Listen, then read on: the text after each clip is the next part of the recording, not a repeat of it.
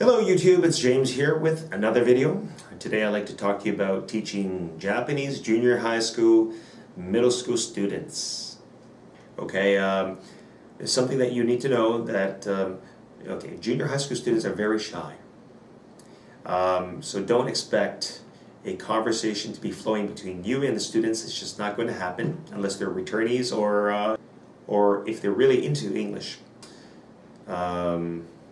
Try to minimize the amount of Japanese you use. I've seen on YouTube foreign teachers who'd walk into a classroom and would greet their students in Japanese. For example, they would say, "Konnichiwa, minasan," and all the students would answer back happily.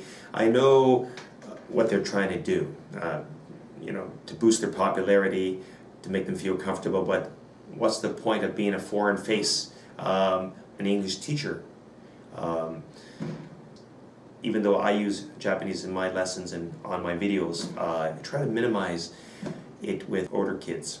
So, to my left I have sets of questions that I would ask junior high school students. So questions for the first year, second year, and the third year. I'll read you some of the questions. If you're interested in these questions, text me and I'll try to get back to you as soon as I can.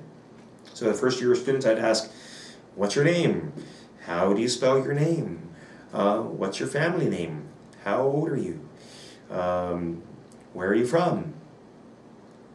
Are you Japanese? What year of junior high school are you in? What junior high school do you go to? Can you cook? Can you use a computer? Do you have a cell phone? Do you like ice cream? Okay, so for the second year students, I'd ask, can you play the guitar? Do you have a smartphone? Do you have any brothers or sisters? Do you like to go to the beach? Do you think it would be sunny tomorrow? Did you buy clothes recently?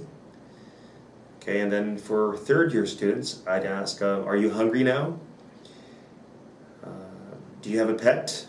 Do you have any cousins? Have you ever been to a music concert? Have you ever been to Kyushu? How long does it take for you to get to school? How do you go to school? How many brothers and sisters do you have? Okay, so that's about it. If you like this video, give me a thumbs up, yeah! And please, consider subscribing to my channel. Well, that's it for now. Take care. See you.